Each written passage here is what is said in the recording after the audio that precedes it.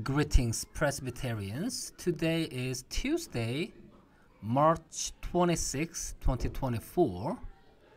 So today's scripture comes from the Mark 15 verses 1 through 39 and 40 through 47. And today's topic is speaking out in faith.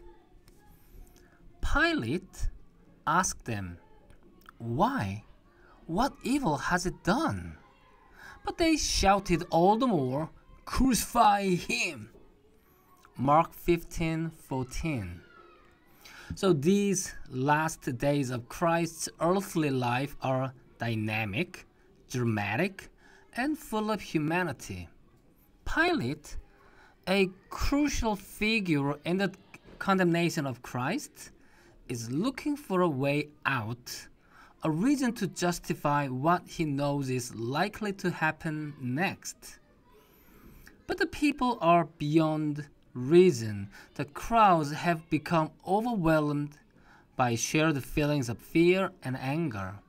They desperately seek control in a world that feels out of control to them.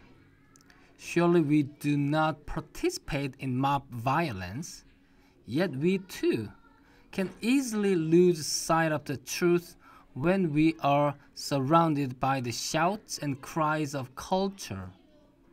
Can we find the courage in our daily lives to resist prejudice, violence, and hatred, and instead speak and act on what we know in our hearts to be true? Let us pray. God, you gave us voices to sing and to praise and to protest and to speak out. Help us use our voices in love according to your will. Amen.